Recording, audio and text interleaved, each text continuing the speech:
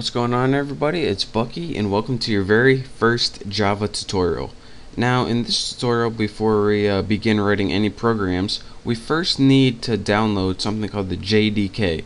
And for all you new Java developers out there, this is the program that lets you actually write Java and actually compile it. And compile just means transferring it from code you can understand, the code the computer can understand. So just follow me, and by the end you'll be able to write Java code. So the first thing I need you to do is go ahead and open up your internet browser right here. And once you have that open, I'm going to use Firefox. Go ahead and go to the website java.sun.com. And this is going to give you Java's main page.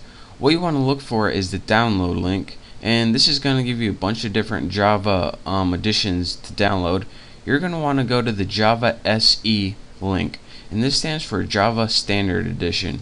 So go ahead and click that, and what we're looking for is something called the JDK, and this stands for Java Development Kit, so we can write and compile Java programs. Now we just want the top one, which is a standard one. This EE stands for Enterprise Edition. This NetBeans is something else. We don't want that. So just go ahead and find the standard basic edition and click download. And once you click that, it's probably going to bring you to a new page. Let's see. And yep.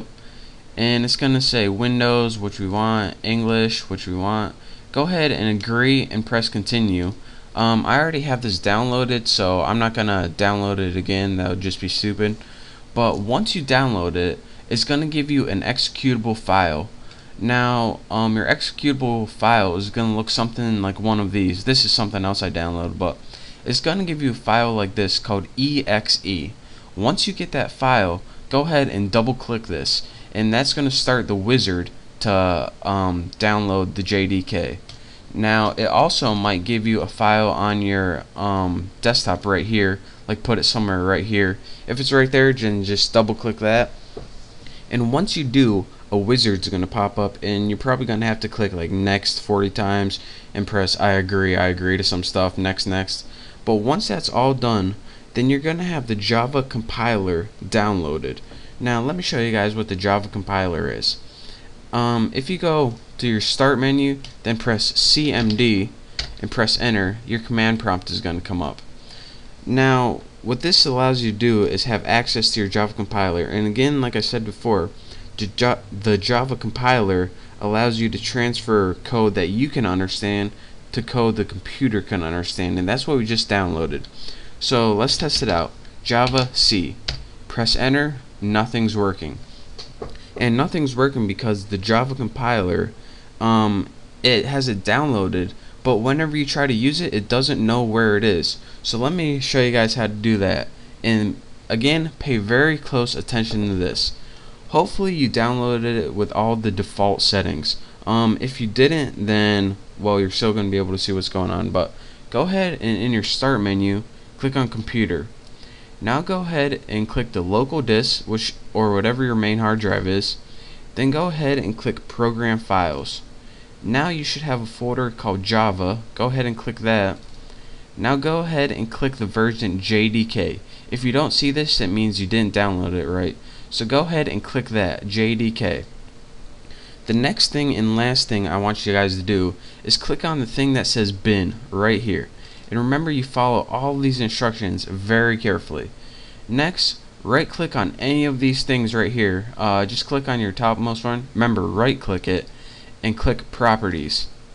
Now this is where you're going to tell Java to look for your compiler.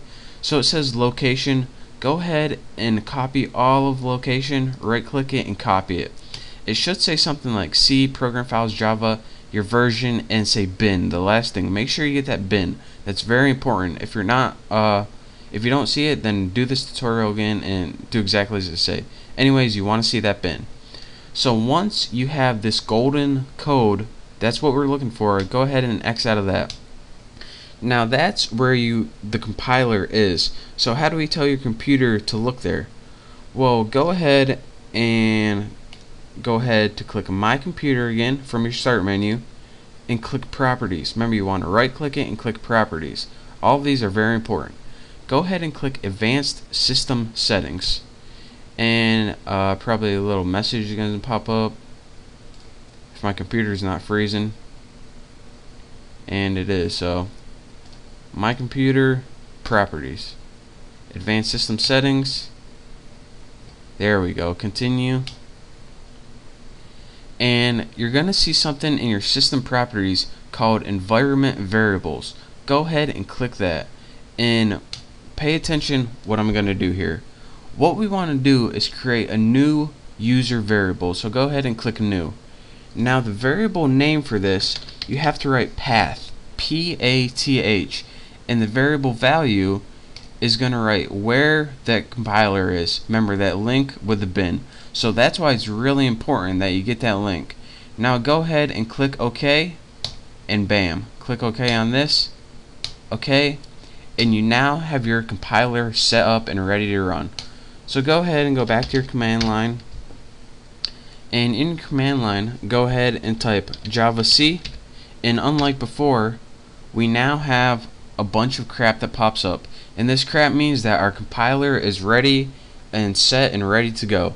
So now, with that being said, we know that we are now able to write Java programs. So in the next tutorial, I'll show you guys how to do that, but for now, just follow this tutorial. That's how you install Java on your computer, so you can actually write Java programs. If you didn't follow those instructions exactly like I said, you're not going to be able to write Java programs on your computer. So make sure to follow this tutorial very carefully. Do it exactly as I did. I know it's kind of a pain in the butt, but it'll be worth it in the long run. So thank you guys for watching. Make sure you get Java installed. If you have any questions or I wasn't clear on anything, just send me a message or leave a comment, and hopefully I'll get back to you.